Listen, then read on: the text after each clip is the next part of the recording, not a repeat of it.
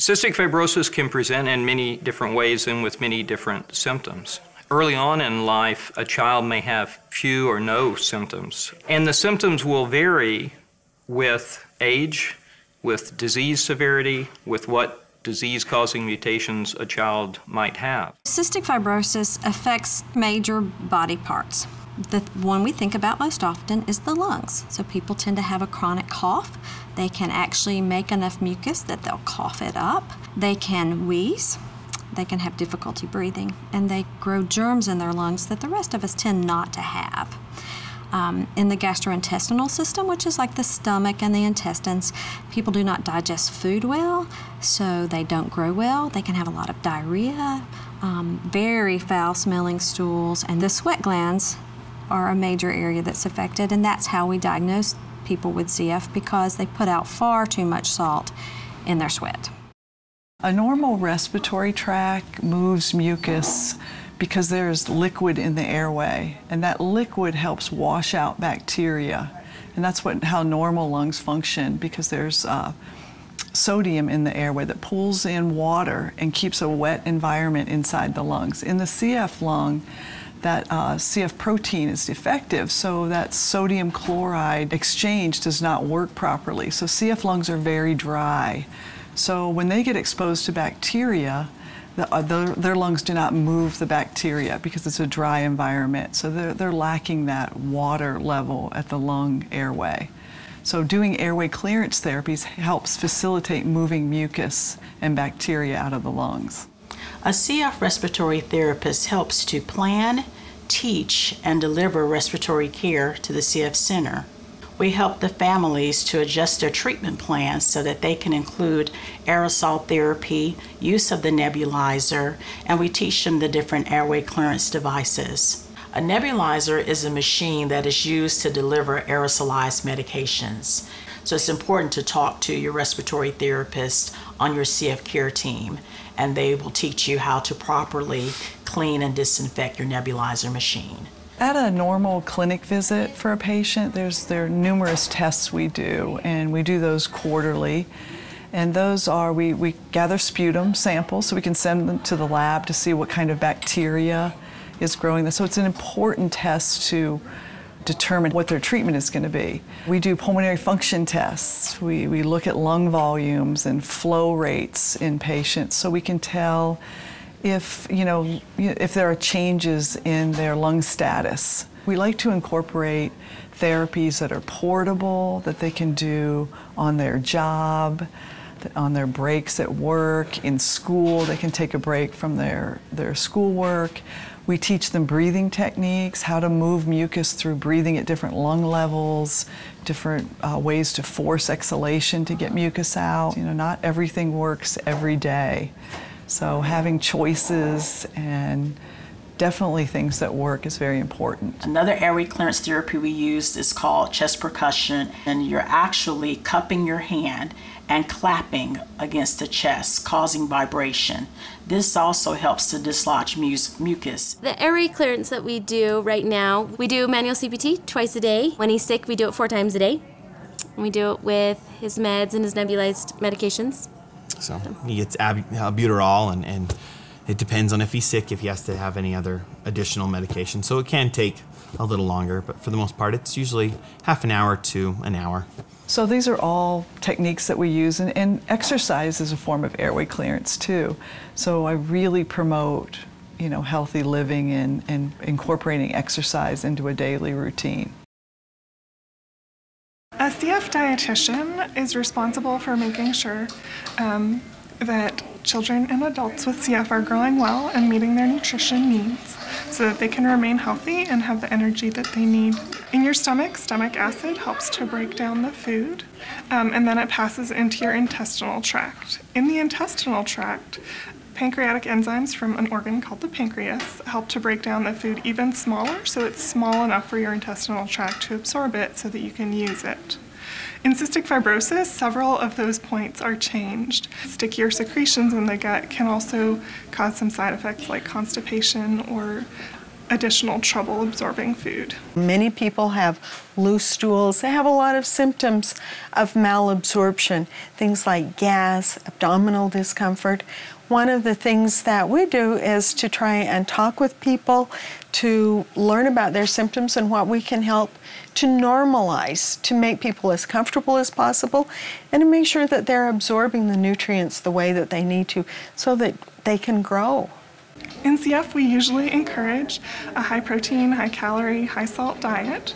The reason for this is that people with CF have increased nutrient needs because of recurrent infections and trying to keep that lung function up. At the same time, people with CF often have malabsorption issues and aren't able to take in all the calories and protein and other nutrients from their diet, and so we need to give a little bit extra to make sure that they're getting enough.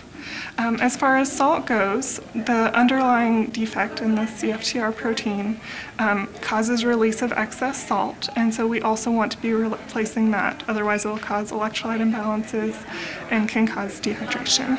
Pancreatic enzymes are a medication that's FDA approved to be given to help people with CF or other issues with the pancreas to digest their food. The pancreatic enzymes replace enzymes that a body would normally be producing, but that in CF, either not enough are being produced or they're not being fully released. After our first visit, we found out that Madeline would obviously need enzymes, and the way that we gave her, enzymes are actually in capsules, so we'd break the capsules open and put the little beads in applesauce, and that was something we learned in our first clinic visit. Our dietitian explained that to us. The number of enzymes changes too, because as your child gains weight and gets bigger, they're going to need more. So our dietitian is fantastic. I'll shoot her an email and give her the current weight. She'll check things, send me back if we need to do another half capsule or something like that. In general, individuals with cystic fibrosis require 120 to 200% of the usual recommended dietary intake. It's difficult. It really gets difficult, and parents and people with CF tell us that that's one of the hardest parts of having CF. But it's very important to adjust intake to make sure that people are maintaining optimal nutritional status. The simplest way to do this is to choose high-calorie, high-protein foods, things like nuts, cheese, meat with still the fat in it. If just choosing foods isn't doing enough for weight gain, then we'll start adding some what we call calorie boosters, adding things like butter or oils, avocado, nuts or seeds. If this still isn't quite enough to get them to their goal with calories, then we might start considering supplements. One of the last options that we would consider would be a G button. This is just a small tube that's put through the abdominal wall into the stomach so that formula can be put through. And this can sometimes be a very convenient option for families because then the child can receive feedings at night that won't interfere with their daily schedule and won't cause that pressure to always be eating more. Jack actually got his feeding tube when he was 15 months old. And so that was one thing that we had to come into the hospital and to be able to have that placed. We use that more of a support. It's not really kind of our main source of feeding. We just actually use it to plug him in at night.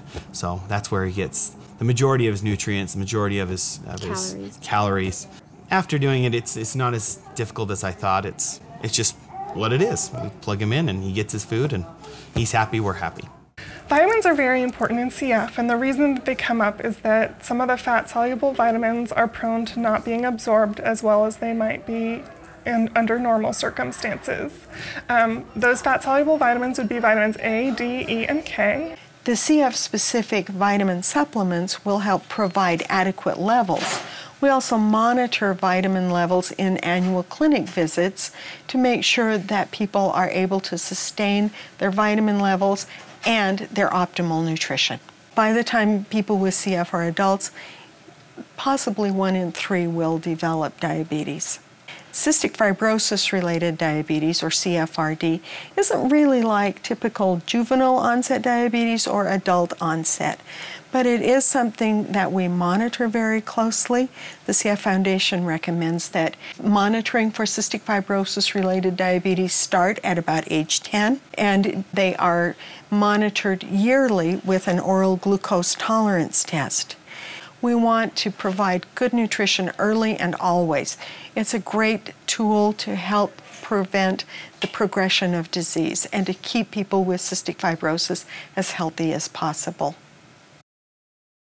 I probably spend an hour to two the first time anyone ever asked me a question about reproduction, and we usually have multiple conversations after that. So when they are considering family planning, it's important for them to loop back with the care team so they can help them with further advice and recommendation. Male patients with cystic fibrosis have decreased fertility. The vas deferens is gone, and there's no possibility of reproduction without assistance. For females with CF, it is common that many of them have difficulty getting pregnant due to some sticky discharge that is part of the basic defect of their CF disease. However, many of them can still become pregnant. This is a really, really difficult disease. It affects multiple organ systems. It requires a lot of effort to stay healthy. There are many different facets in which CF can impact someone's life. And so using all these various disciplines can help improve quality of life and overall stabilization of the disease. To learn more about this topic and how the Cystic Fibrosis Foundation can help you, visit cff.org or call 1-800-FIGHT-CF.